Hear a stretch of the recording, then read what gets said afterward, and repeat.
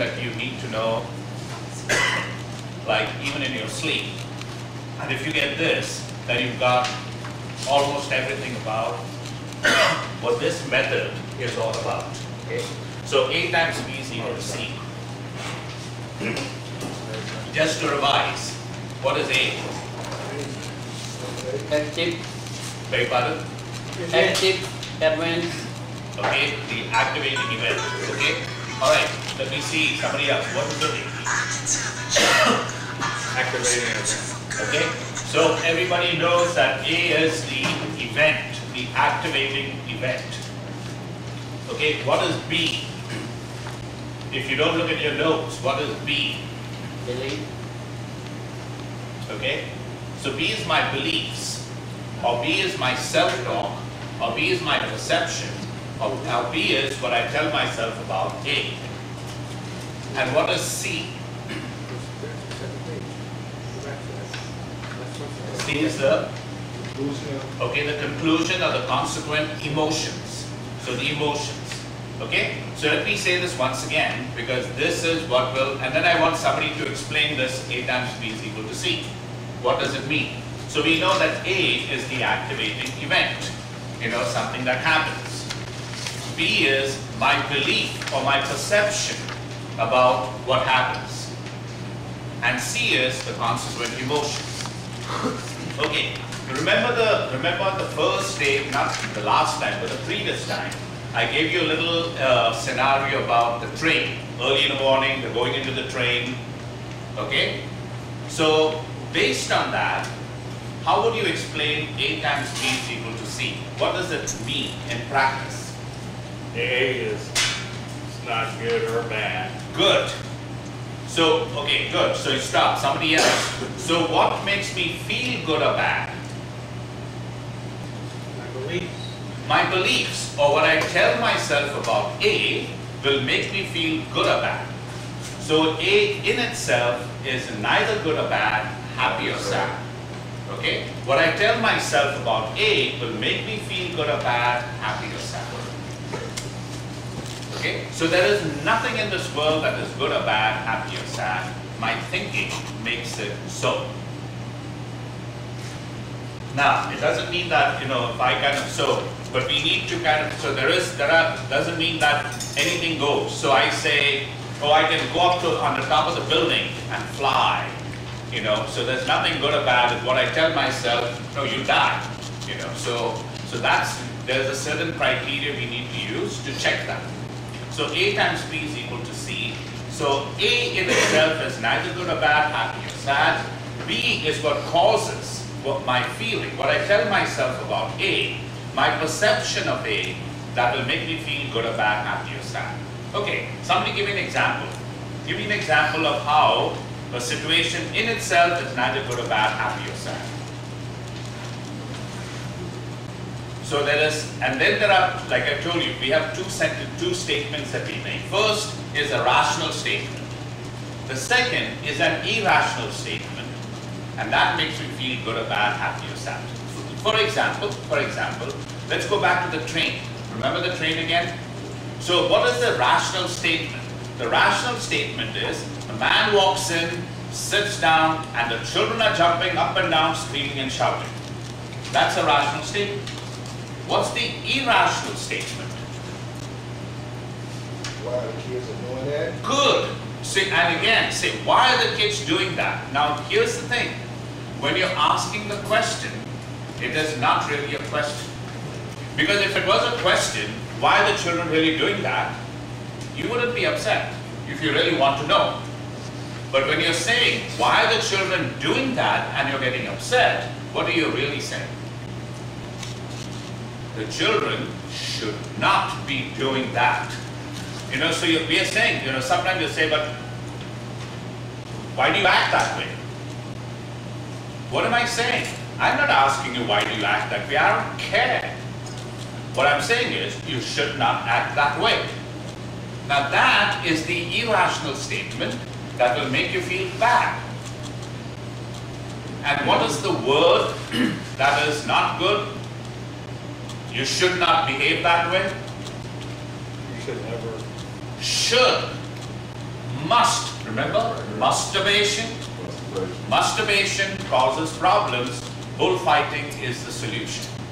So should, always, never, could have, would have, may have, all these are not good words. They're not rational words. They're irrational words. Okay, now, let's see in the last week, did something happen in your life where you felt bad about something, some situation, maybe general. Yes, I do. All right, give the example. All right. Yes, okay, so here, first the A. What was the A? So the A is the activating event, the situation. Now here's how you talk about the situation, okay?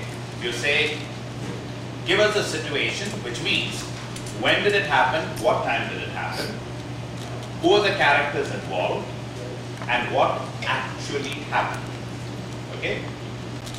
I get a phone call from my wife saying that I cannot visit my kids this week. Okay. All right, good. And then, so this is A. So I get a phone call from my wife saying that I cannot visit my kids this weekend. Now there can be, okay, how do you feel about that? Sad. Sad. Why? Because I want to see my kids. Okay, good. So I'm saying I want to see my kids. That is okay. Like supposing I say, I really want to see my kids. Will that make you sad? No, there's something else you're saying. So if you don't see your kids, what are you telling yourself? I'm not able to see my kids. I mean, I don't have that connection with my kids. I miss my kids. Okay, I miss my kids. Okay, all right. And because I miss my kids, like I feel sad. Okay. So now that's kind of, is that abnormal? No, it is normal. It is like, you miss your kids. Now, the problem is, how sad do you feel? Now, sometimes... My sadness turns to anger pretty quickly. Ah. That's my go-to emotion. Okay, so the sadness is also an emotion, but it's a healthy emotion. Like I miss my kids, I couldn't see my kids, so I'm kind of, I feel sad. But when it turns to anger, what is the irrational, angry thoughts that you're saying, or angry words that you're using? Come on, let's kind of just work this out, so that you can change. My thoughts are, she's using them to get more money out of me. Okay, she's using them in order to get money out of you. Okay, supposing that's a fact. Okay, that wouldn't make you angry. You're saying something else. They're not pawns. I don't know what else I'm saying. Well, you're saying something else about your wife, or your that she's using me to get money out of me, and that is what? Negative. I don't like that. I don't like that. Good. I don't like that. Now, why don't you like that? Because I can't afford it. Because I cannot afford. Now, supposing I could afford it, there would be no problem. So you would just not see your kids? No, I would see my kids if I had the money. Okay, but she would still try to get money out of you other ways and still keep not. This is a small situation. A small situation. Okay, all right. So now, how would you avoid getting angry? So the angry part we have not yet come to. So we'll deal with it today. We'll talk about how to turn anger into an assertive behavior. So we were talking about anger last time. Remember what was anger? Anger is others must be fair and kind to me. Otherwise, they are worthless and I feel angry. Okay? So now in this situation, like my wife, you call your wife, or you call your ex, or what do you call her? I call her the ex now. She's still we're a little. Okay. All right. Let's say so your ex or your wife, what you're saying is, what is making you angry? So here's the thing.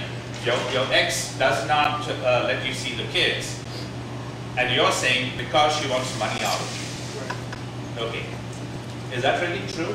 What's the, no, I'm just saying, like, you know, like what proof do you have for that? Because I offer her $2,600 to see my kids, she wants 34.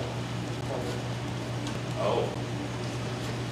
Definitely a money situation. Okay, so it is a money situation. Definitely a money situation. Okay, so it is a money situation. Okay, so you have proof. I'm not saying, see, I'm No, not no. saying, okay, I'm trying to process it. Right. You know, so to say, okay, so yes, so she says, if you give me that much, then I'll let you see the kids. Otherwise, I'm going to make it difficult for you, and I'm not going to let you see the kids. Okay. Okay. Now, to be assertive, first of all, you put a good interpretation. Now, you try to put a good interpretation. You're saying no. She said it very clearly. She wants money, so that's a fact. Okay.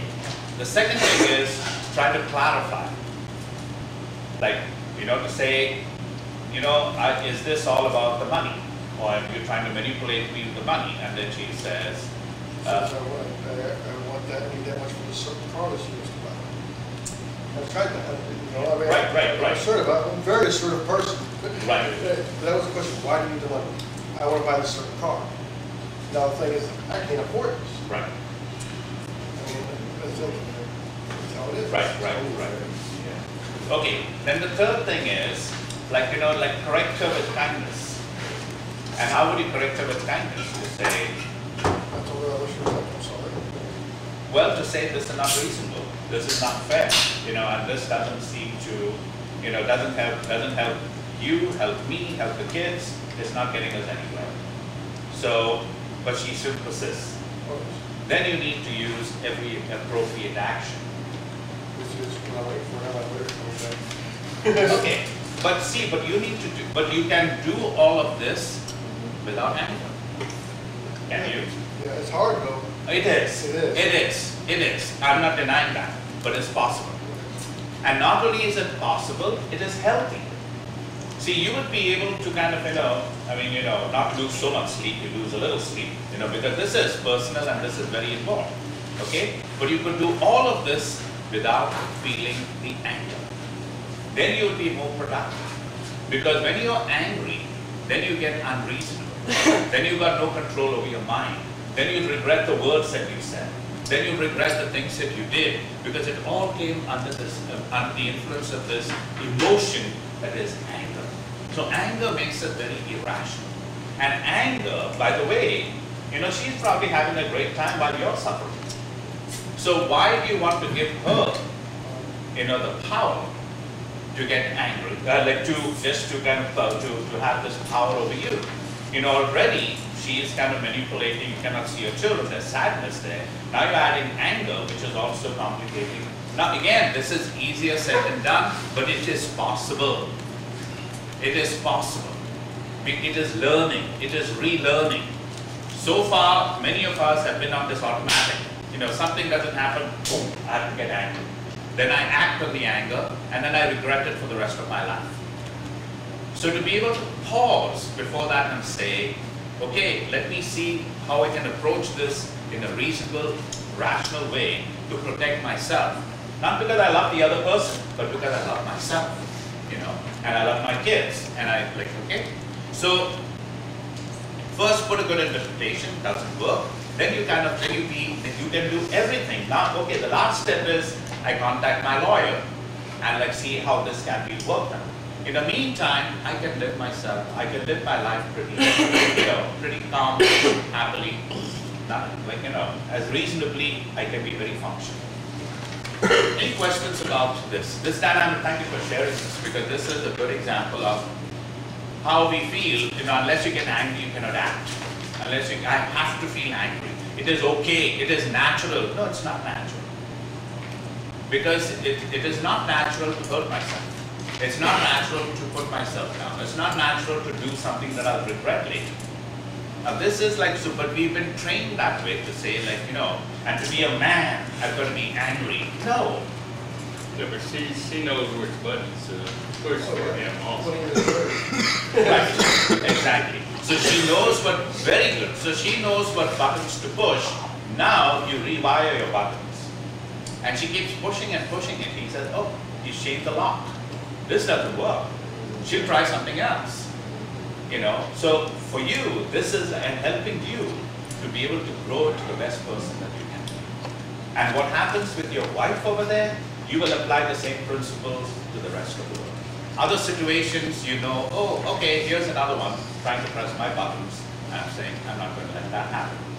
It will hurt me for a little while. It takes a little while to reorganize our wiring. Okay? But it's possible. It's possible. Okay? So, all right. Any other questions? So yeah. So she knows what buttons do. Any other things that you can say about this situation that would be helpful?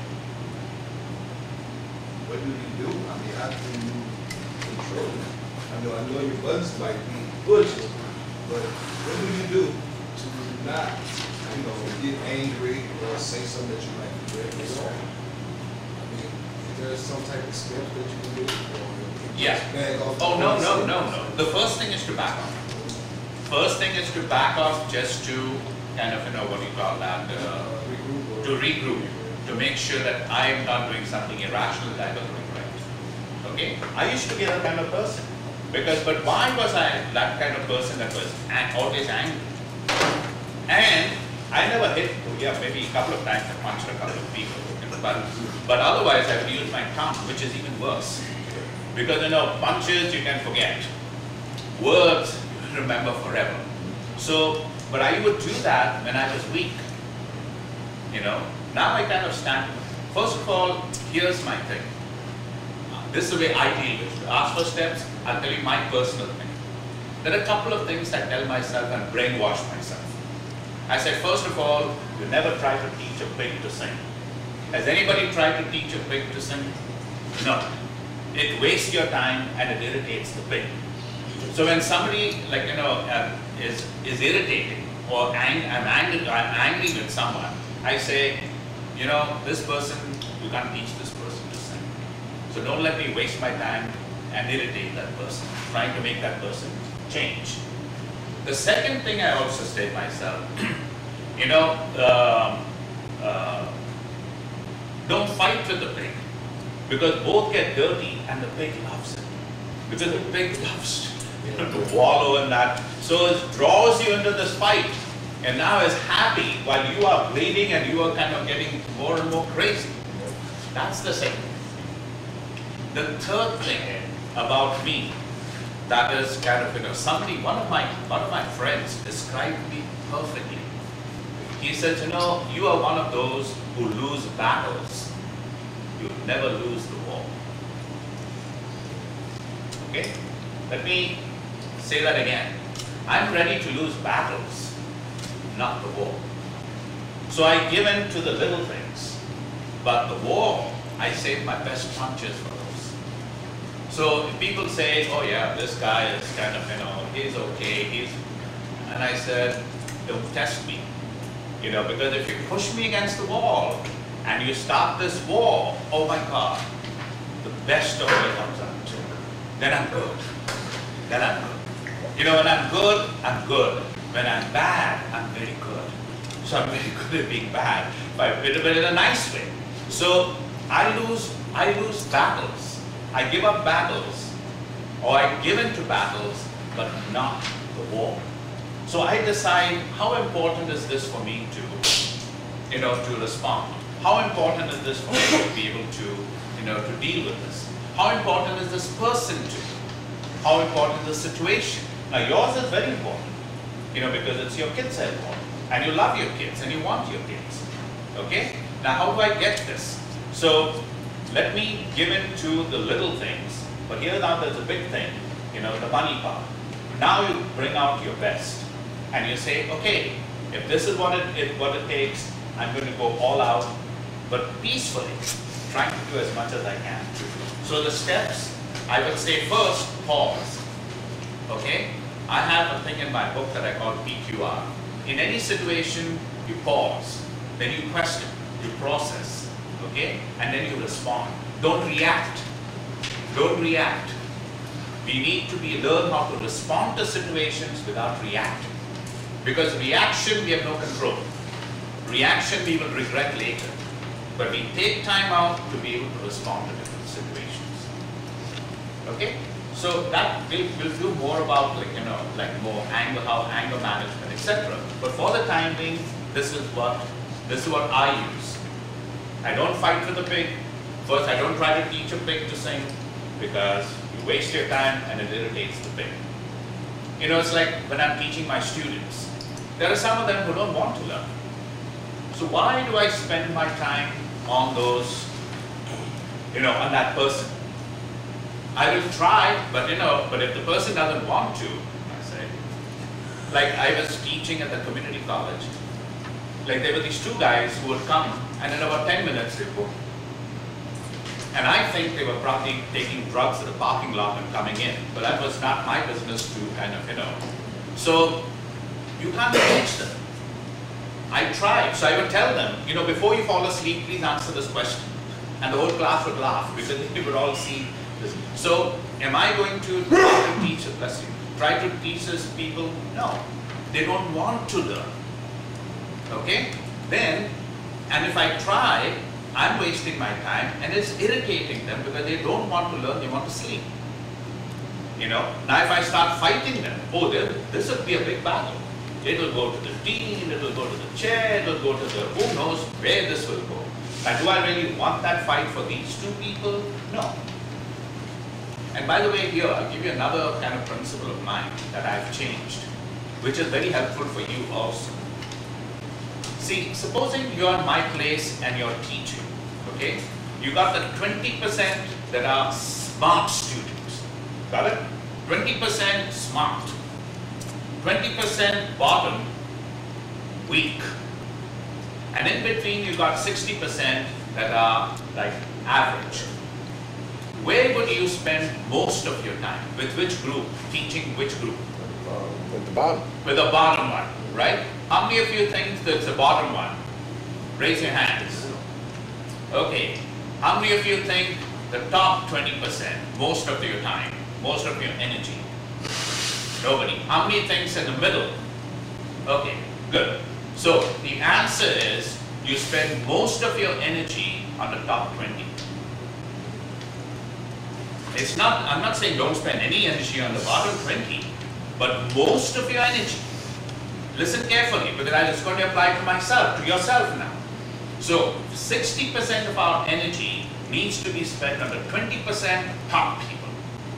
Why? So then you've got 40%, here you spend 30% in the middle and 10% on the bottom. It's not that you're leaving out the bottom, or maybe you spend 30, 20, or 50, whatever it is. 50, 30, 20.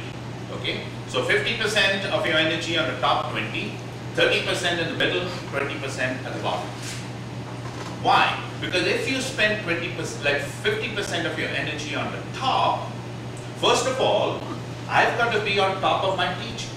I've got to prepare because they're challenging me. Those 20% keep challenging me. Okay? Now, if I'm focusing there, half of the middle group will catch up with the top 20%. The other half will become better. The bottom 20, some of them will become better, but some of them you're going to lose them anyway. It's not that so now the same thing with yourself and myself. We've got certain qualities that are 20% tops. Yes or no? Yes. Then we've got qualities that are in the middle. And then we've got that other kind of, that weight that we have that is negative, the bottom 20%. Question. Where would you spend 50% of your energy and your time? I bet from what you have been sharing with me, you've been spending most of your time on the bottom 20%, and that's why it's wasted energy. I'm not saying ignore it completely, but if you spend 50% of your energy and your time and your thing on the top 20% of your qualities, the good things that you're doing, guess what? Your middle part will increase. Will add that 20% will now become 30, then will become 40% because you're stretching yourself. And the last bottom 20%, some of it you'll be able to take care of, other things you can just let it go. You can just let it go. It will be there, but it will not bother you. You know, how many, like you read the Bible, right? Even if you don't read the Bible, here's like, you know, what St. Paul says. St. Paul talks about his great mystical experiences, but he says, to keep me from being puffed up, to being proud, God sent me a messenger of Satan that acts as a thorn in the flesh. His weakness, 20% bottom. He said 3 times, he said, I prayed, deliver me, save me, help me. And God said, you will die in that weakness. My grace is sufficient for you. And here's what God said. My power is made perfect in weakness. So God's power is made perfect in weakness. So Paul said, what shall I say? I shall boast of my weakness, because when I'm weak, then I'm strong. In the meantime, he's focusing on the top 20%. The top 20%. So the weakness will always be there. Will always be there. But how do I deal with weakness? There are 2 ways of dealing with weakness. Trying to kind of, trying to uproot the weakness, which is almost impossible in many cases, in the lives of all of us, and it's waste of energy. Okay, let me give you one example. Years ago, I was giving this, retreat.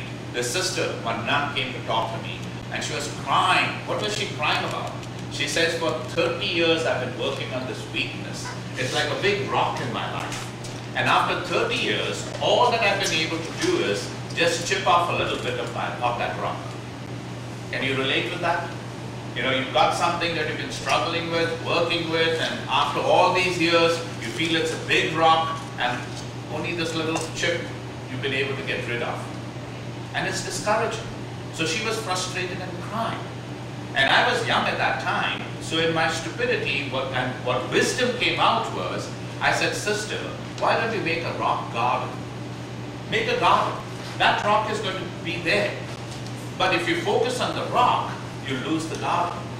What is the garden? Focus on the good qualities that you have, the talents that God has given you, the gifts that God has given you. Remember all the times you were able to use these gifts to make a difference in the lives of people. And that will be the garden. And the more you focus on the garden, the better your garden will look. And thanks to that rock, your garden has personality and character. You get the comparison? But if you focus on that rock and try to beat it and break it and try to get rid of it, what happens? Frustration. Frustration. So focus on the garden. Focus on your good qualities. Focus on the 20%, and your life will get better. Let's take and again, the other principle I also use is, whatever you focus on, you give it power. So, you watch a boxing match, right? So who keeps the opponent healthy and in shape? You. The more you fight the guy, the more he's he's in shape. Now, if you ignore him, he'll knock you down a couple of times. Don't fight him. After some time, he'll be there, sitting in the corner, because he doesn't have exercise, because you're not fighting him. So whatever you focus on, you give it power. So if you focus on your negativity, the bottom 20%, what happens? Bottom 20% grows bigger and stronger and makes you weak, fights you all the time, frustrates you. But if you use the same energy to focus on the positive grows bigger and stronger, and the negative goes in the corner. It's there, but it's in a corner, but has no power over you. Okay? Any questions about it? What do you think about it? 20% top, 20% bottom. Spend 50% of your energy on the top 20% of the gifts that you have.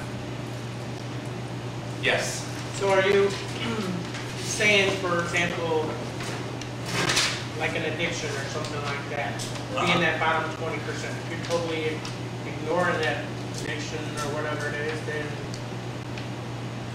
See, it's not ignoring it to say it doesn't exist. I'm fully aware of the boxer that can kill me, that can beat me up, but I'm aware of him, but I let him go. But in the meantime, so even addiction, See, if I'm focusing on the addiction, what happens? The addiction keeps growing. Like, you are aware of the addiction even if you don't want to. But in the meantime, if you keep focusing, because if you're so obsessed with your addiction, you've not given time for, like, you know, for the good side of your life. Like, to really appreciate the good side of you, to appreciate the good things in you. I'm not saying to deny. No, no, no. I'm not saying deny, to say, oh no, I don't have an addiction. No, I'm just going to focus. No, no, no, no, no. Paul says the thorn in the flesh is there constantly to remind him of his weakness. But he's also aware of power that comes from the mystical, this great gifts that God has given, that God has given. So that thorn in the flesh will always be there to keep us humble. We all have, like, you know, a dark side and a weak side in our personalities. You know, we have kind of addictions. Many of them are destructive, obvious, like, you know, maybe alcohol, drugs, and other kinds of addictions are kind of obvious ones. But some of us are addicted to, like, you know, like negative, like my brain is, as soon as you say something, oh, I get depressed. I feel negative. I feel hurt. That's an addiction. That's an addiction, but it is as destructive, like, you know, as maybe chemical addictions. Am I making sense? Yes. You know, like the addiction that we have, somebody says something, I either get angry or with the other person, or I beat up myself and put myself down. Oh, I'm worthless. I will never change. Nothing good will ever come out of me. Is an addiction. Is an addiction. Okay? We need to break that addiction. Be aware of it and change it. So I'm glad you asked me the question. So I'm not saying, you know, seriously, I'm not getting rid of, I'm not denying my addiction, but I still be aware of my addiction. I'll focus on. Like the last time I was talking about, like, you know, what I do and who I am are not the same thing. So if a person comes with me with addictions of maybe, like, you know, like alcohol and drugs, like what I do is I break the whole thing up to say who I am and what I do are two different things. So who I am is divine. I'm the image of God, the likeness of God, I'm the divine essence. And I cannot change that. My addiction cannot change that. You know? But because I'm so focused on my addiction, I don't look at the divine presence there. Now the more I see my divine presence, the more I see my divine essence, the more I see this part of me, I can deal with that. And I'm saying, yeah, you don't have any power over me. You're there, but you don't have power over me because my focus is on this side. Okay? Good. I'm glad that you. Anybody else?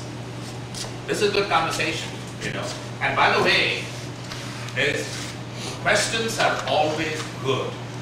Answers may sometimes be good, sometimes may not be. So don't be afraid of questions.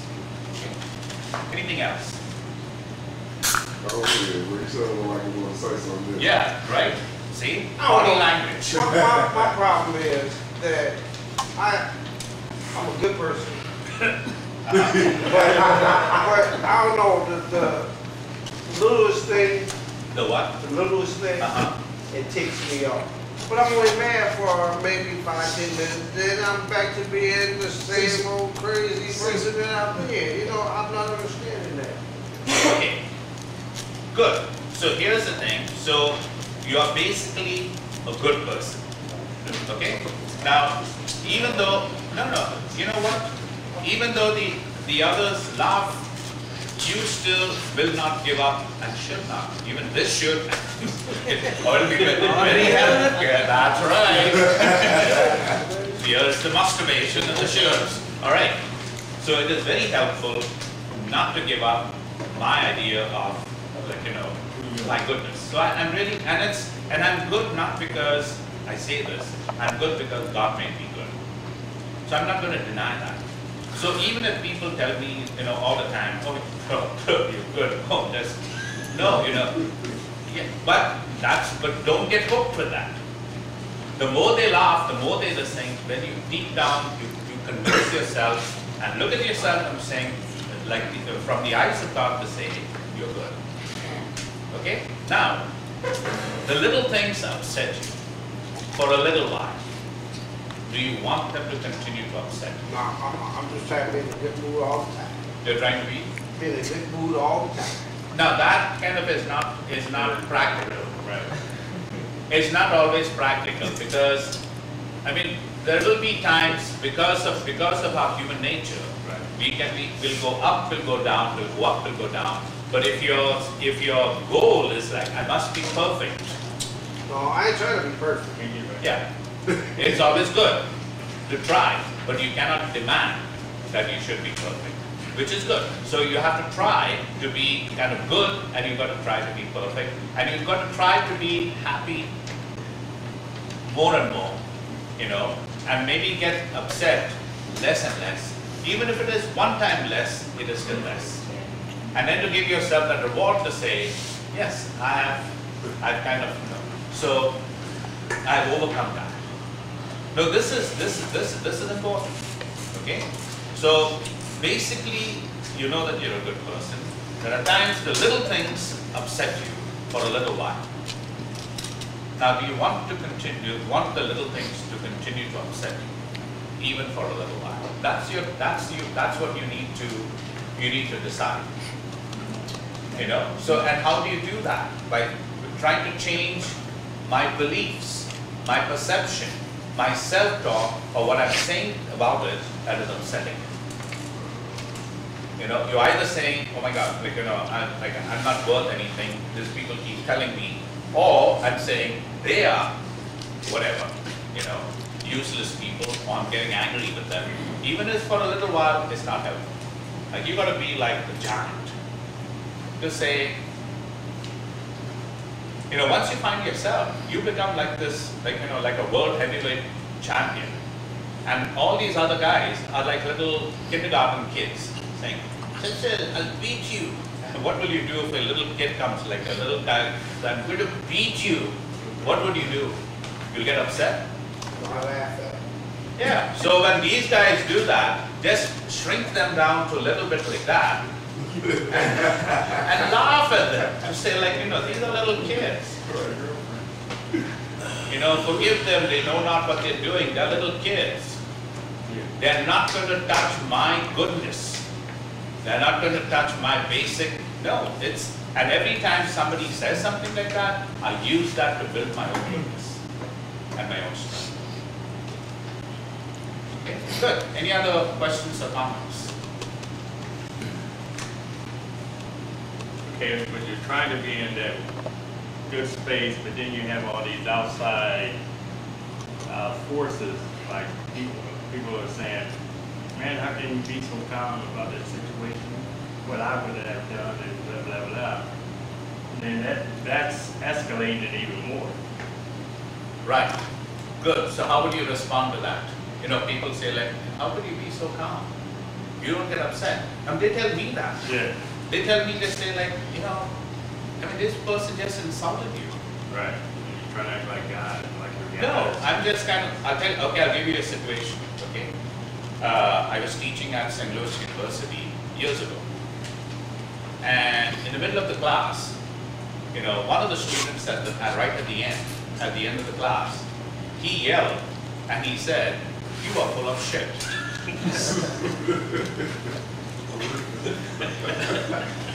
Okay. Get what I'm saying?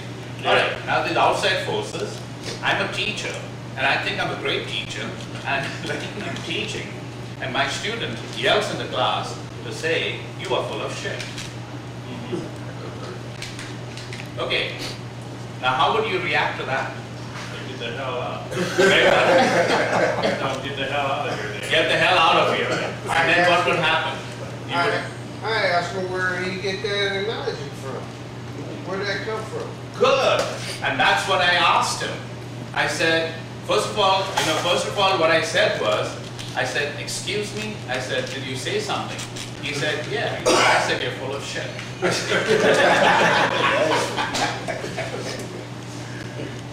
Now, here's the thing. It's not that easy because, you know, say I was teaching a cross-listed course. So there was like students that have taken this course for psychology and students that have taken this course for theology. Okay? So, what happened was, In a split second, I knew. And when I was teaching a course, if there were 60 students in the class, I was teaching at least 600 people. Why? Because as soon as the class was over, my students would run to their dormitories, call their parents, tell them about everything that was happening in the class, and the things that they learned, and So I knew in a split second that 600 people would hear tonight that somebody in the class said that I was full of shit. I also knew that this would go to the chair of my department, 2 departments, psychology and theology at the university, where a student got up in the middle of the class and said, I was full of shit. So, this is the real situation. So now, how do I respond? So I said, let me try and be assertive. So my first thing is, to have a sense of humor. My first sense of humor was, shit, how did he find out? So my first thing I said, how did he find out that I was full of shit? That was being funny, so that calmed me down. And then I asked him, I said, first, did you say something? He said, yes. I said, oh, and all the other students had turned white. They were already white. They turned like ghosts. Because they never expected somebody at the university level to stand up in class and say, tell his teacher he's full of shit. So I said, so why do you think that I'm full of shit? He said, well, you hate Hindus. And I said, oh. I said, is that why you, I said, I'm sorry I gave you that impression. On the contrary, I said, I love Hindus, Muslims, Buddhists, and I've been teaching you to respect all religions, etc., people. But if I gave the class an impression that I hate Hindus, I really apologize. So I started asking the rest of the class, do you feel that I hate Hindus? Everybody said no, no. Some of them didn't even know the question, but the grade was in my hand, so they said no, no. So then I said, I really apologize if I gave you that impression. Now, am I angry? No. I learned to be kind of, assertive. My instinct was to say, take your bags and get the hell out of this place. Right. What would have happened? I would have lost him forever. Now if I said, oh my God, this fellow, I'm from India, now what am I going to do? I'm helpless. I would have lost, he would have lost me. Because I would say, I'll wait for my chance to get to you. So I decided to be assertive. So he said, I hate Hindus. I said, I'm sorry. So I continued to teach. And I said, and I was not even talking about Hinduism that day. I was talking about some psychology.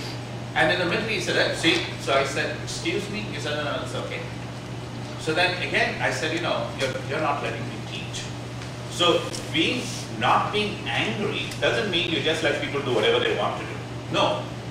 So I said, you know what? You're not letting me teach.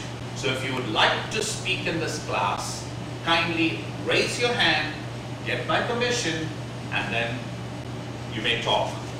I said, is that clear? He said, yes. So I continued to teach, and he disrupted the class again. So I told him, I said, the next time you do this, I will have to ask you to leave the class. And he did. I said, excuse me, sir. I said, would you mind leaving the class now? And then you wait. And be clear. Be clear. So he got out. And of course the rest of the class again became even whiter because they never expected anybody at the university level to be kicked out of the class. So this guy goes straight to his advisor, and his advisor gives me a call to say, could you tell me what happened? Because the student came here, had just left complaining that you insulted him, you kind of were not respectful, you humiliated him, and in the class in front of everybody by asking him to leave the class. So I had to explain to his advisor over the phone that he said I was full of shit and explain everything that happened in the class. So he told me, he says, are you aware that this kid is on drugs? He's high. He came to my office and he was walking into the walls and we had to help him out. The advisor told me, whatever decision you make, I will back you up. So I told him, I said, you know, if there's any way I can help the kid, I'll be willing to reach out to this kid. Because he's got a problem. Again, I'm strong. This is a little kid trying to say, I'll beat you up. I said, really? Try me. So, yes. So then what happened was, I went to, on campus, there's a little group that takes care of, you know, students with problems, addictions of different kinds. So I went and approached them and I said, here's a kid that needs help. Keep me out of this. You know, I don't want him to know that I've come to you, but I want you to help him. So they went and got a hold of him and they were able to help him. So after a couple of weeks, he calls me and says, can I come back to the class? Okay, what would you say if you were in my place? Yes. Beg pardon? I thought I was foolish. If I was you, knowing you, yeah, I'd have to come back. I would suggest if you're willing to learn it. Yes. So it is not simply to say, oh yes, you can come back and do what you did again. No. I said, you can come back to the class provided you do not disrupt the class again. You know, that's being assertive. It doesn't mean like, you know, yeah, you can come back and I'll say something else about me. And no, you will not be disruptive in the class.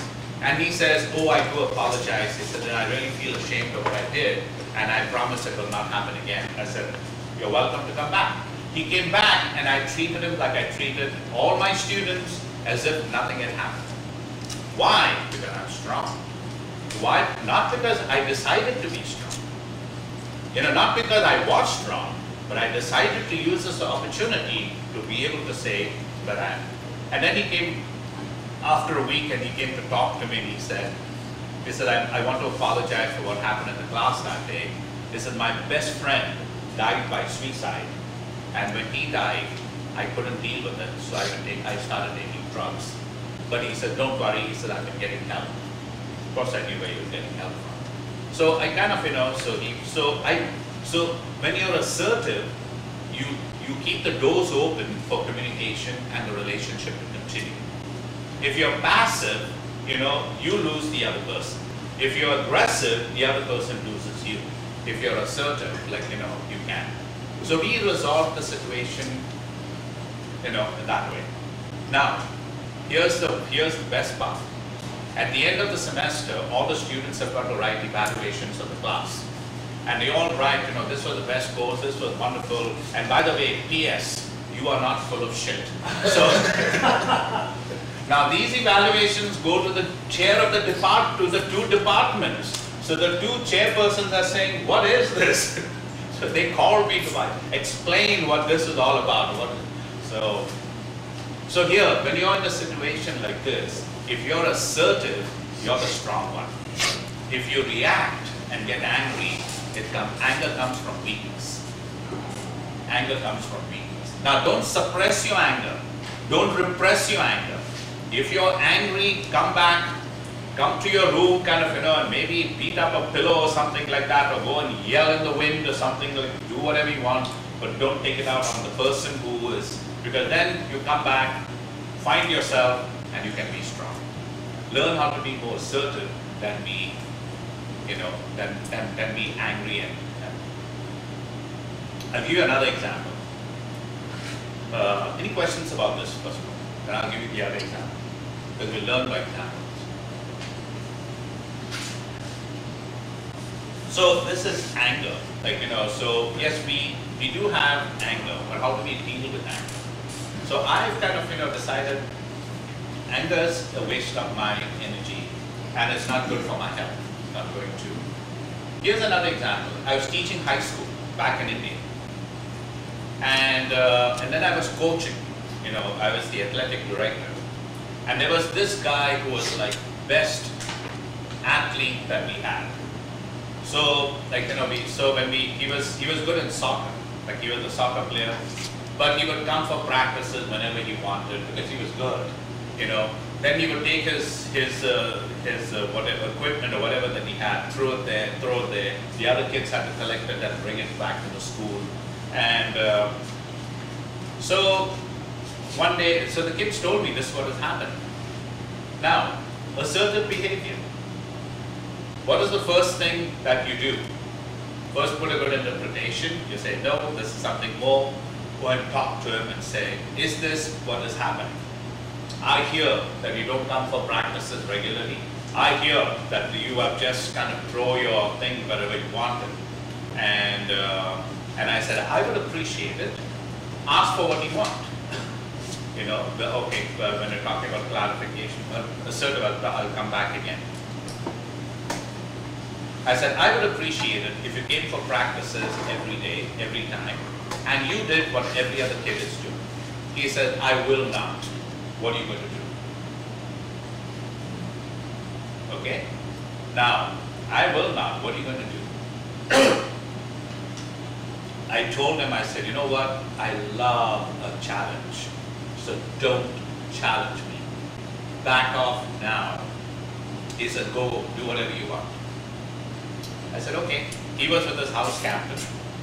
I told him, I said, from today, you are suspended from all sports for a whole year. Okay. He said, yeah, we'll see. Why do you think he was saying that? Because he's the best. He thinks he's the best. He's good. Good. That is one. He had another reason. Because you think that you cannot replace him. No, he knew I would replace him. He thought I couldn't. Why? Nobody knows he's good. No. He had connections. With whom? With the vice principal of the school. So the vice principal of the school, he had him he was in his back pocket. He was like, you know. And so we would have a meeting every Monday. And of course, I was prepared. The vice principal said, who do you think you are and what do you think you're doing by suspending this fellow? So I explained to the principal and everybody else in the team, I said, here's what happened. Here's the principles that I'm trying to teach these kids. I said, I was an athlete. Like, you know, for me, athletics is an education of personality, of character, training ourselves for life. You know, I said, this is what happened and this is what I did. And the principal said, good, don't change. Okay, all right. Then, of course, the meeting got over. In the recess time, this kid came running to me. What do you think he told me? He started He kissing didn't know your you had that butt. much for. No, that he wouldn't say. He backed off. He brought Jesus. He said, you know, Jesus said, forgive and forget. Come on. He said, can you forgive me? I said, I have nothing to forgive. I have nothing to forgive. You challenged me, man to man. You took up the challenge. Stay with the challenge. Accept And the I kept, consequences. beg pardon? Accept the consequences. Yes, exactly.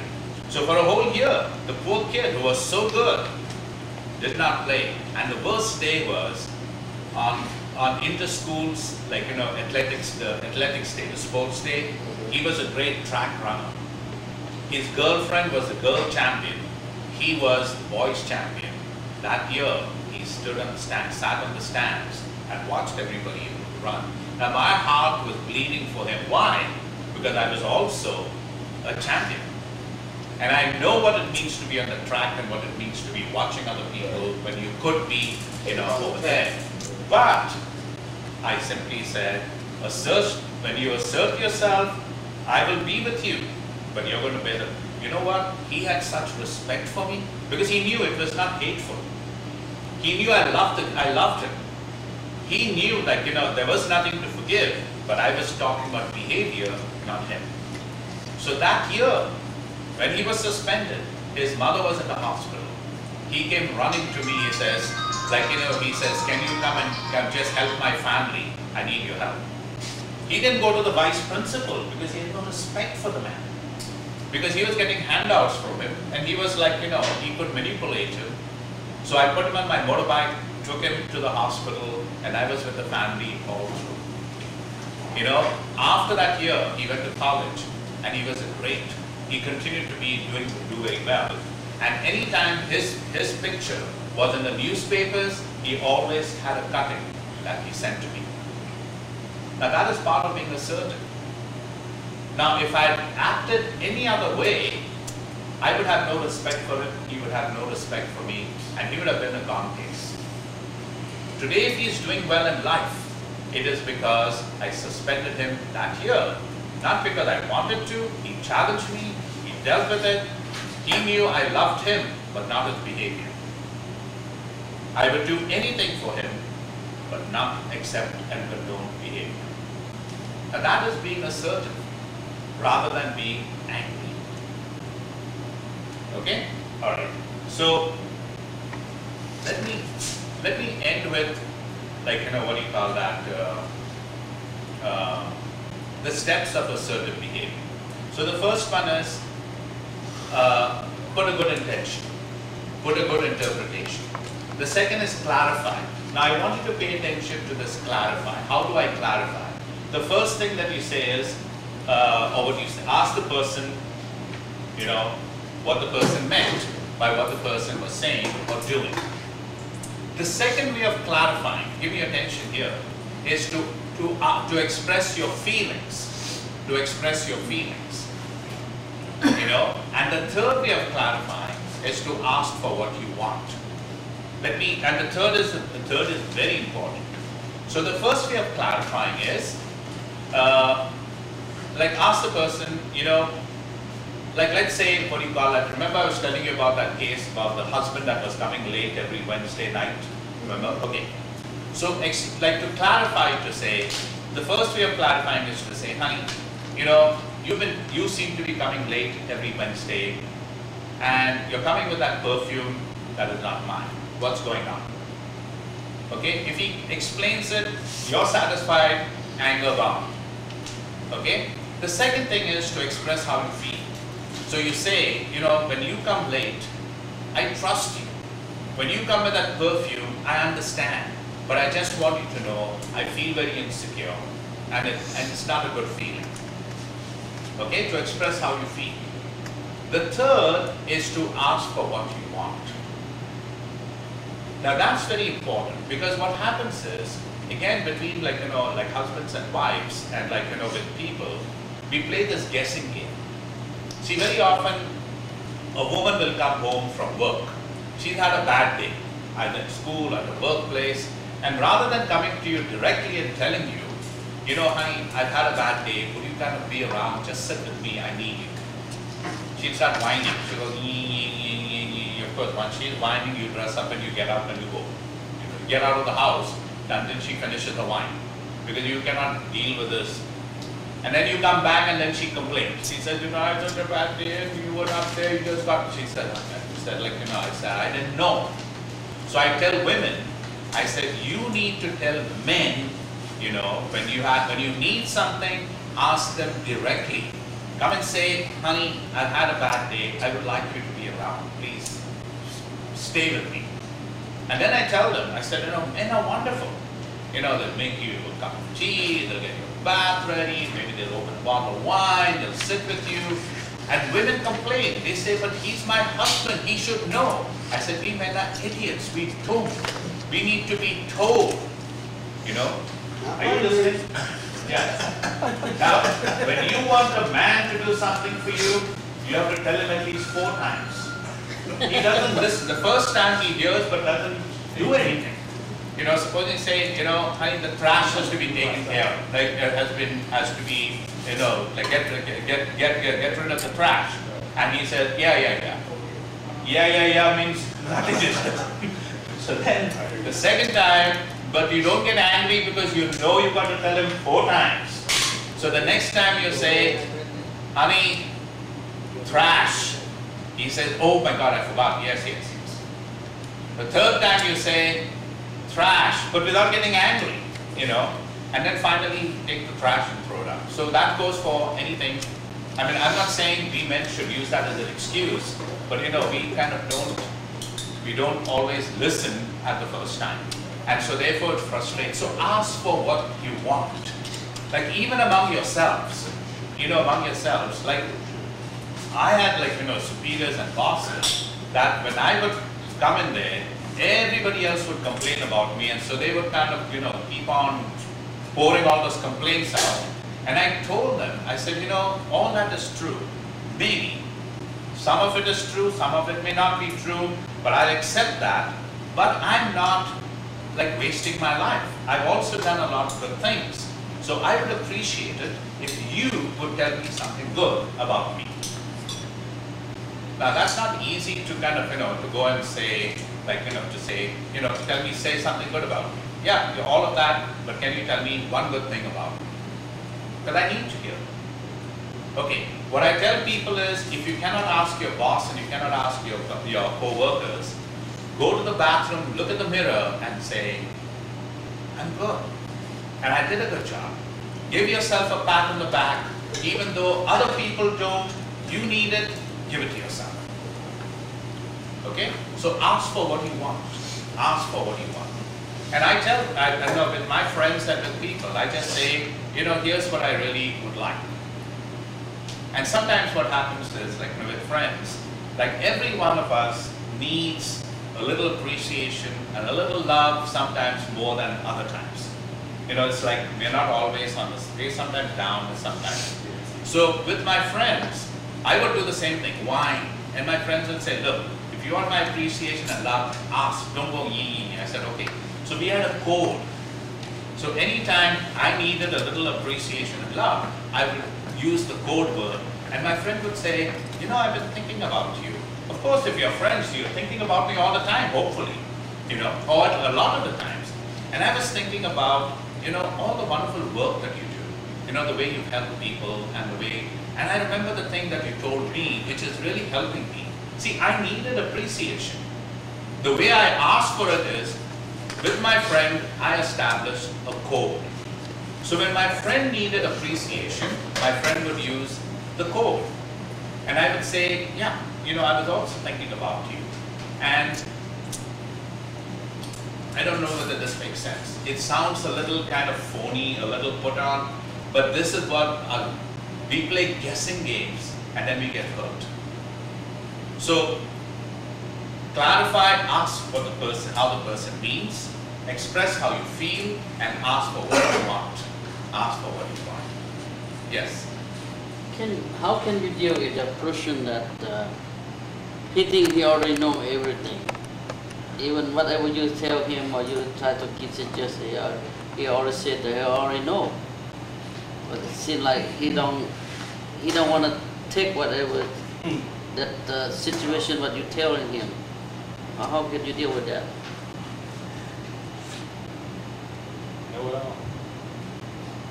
Okay, so supposing like, okay, you got a situation where this person, whatever you tell the person, the person says, I know. Okay, so you say, fine.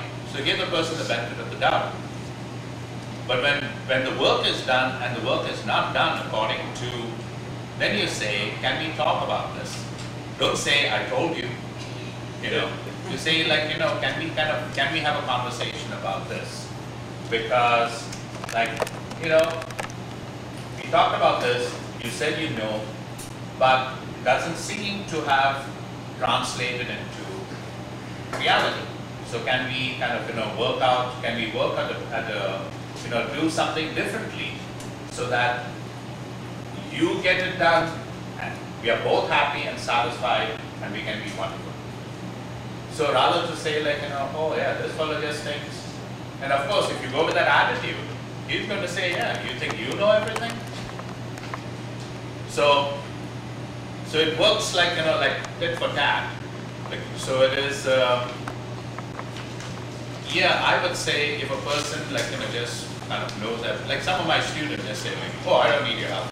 I said, good. So let your paper come to me and I'll show you what help you need. So then I go through the paper and I kind of put all those red marks and all this thing like, you know, in the columns and say, here's your paper. Oh, like, you know, you don't understand. I said, okay, take it to somebody else. And that other person understands. I'm open to say I don't understand because I'm from India and I probably think differently and speak differently. You know, but take it to somebody else, and if somebody else thinks differently, Like one student of mine, you know, he got a C in my class. So he said, why did you get a C? I said, because you don't know how to write. He said, but this other professor has given me 3 A's. I said, really? Take this paper to the other professor and tell him to grade it for me, and I'll be calling him. Of course, the other fellow got, because the other fellow wants to be popular, so he gives everybody A's. So he told him, and this fool goes to him. And this fellow kind of, you know, what do you call that, his professor told him, he said, no, different people have got a different criteria for. So he told me, he says, you know, he says, why did you give me a C? I said, I didn't give you a C, you got a C.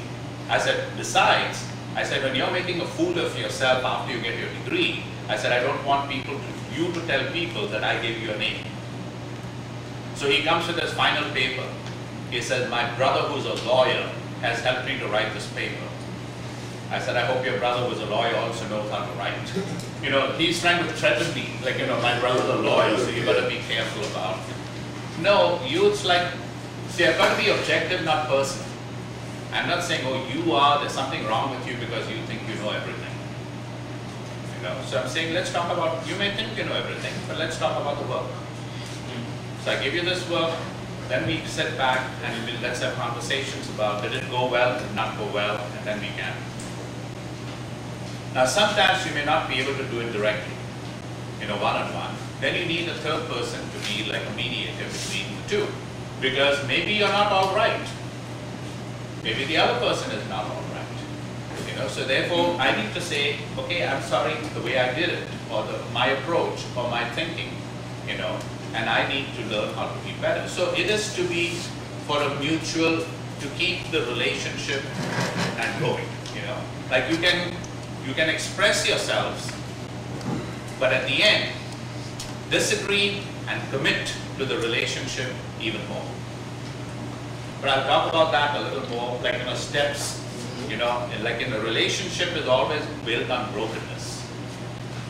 Always built on brokenness. But brokenness that I don't use as an excuse, and the other person doesn't use as a weapon, you know, to come at me at times of like arguments to say, oh yeah, your weakness. No. Don't bring in that weakness in this argument, my brokenness, because I share that with you. Okay? Now if the thing is built on brokenness and mutually accepted, and then you can fight like cats and dogs. But at the end of it, you will commit even more. So you will disagree, but you will commit more. And once you've got this commitment, then there's accountability. And when there's accountability, there's growth. But that will be for another day. Another day, but I will, you know, this whole thing about how do I overcome, like, you know, anger, differences, conflict. How do I overcome conflict? Conflict is bound to happen. And if there's conflict, there's growth. If there's no conflict, then that's problems. It's like in many of the church groups, you know, they're having a meeting on what to do. And one of the ladies said, oh, we should get balloons, and everybody is going, but nobody will say anything, you know, because they don't want to hurt the person. They don't want to have this conflict, you know, so everybody says, oh, you will have balloons. Nobody said it.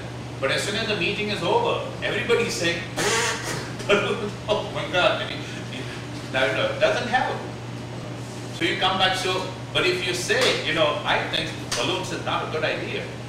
You know, don't say like, you know, it's the most stupid idea I've ever heard, but just say, I don't think balloons is a good idea. So, or maybe we can talk a little bit more about the balloons. You know, but if there's no conflict, there's no growth. Because if you don't bring it out on the table, what are you doing? As soon as you get out, you're talking about, you know, it's very disruptive. It breaks group and breaks community and breaks friendship. Okay. I think we'll leave this at here. I'll leave this at here, over here. The last part is depression. How do we overcome depression? But we'll do that next, you know, the next Thursday. And then we'll go over these other sheets other things that we have. And we'll do a lot of practical things as we go along. All right, any one last question or anything that?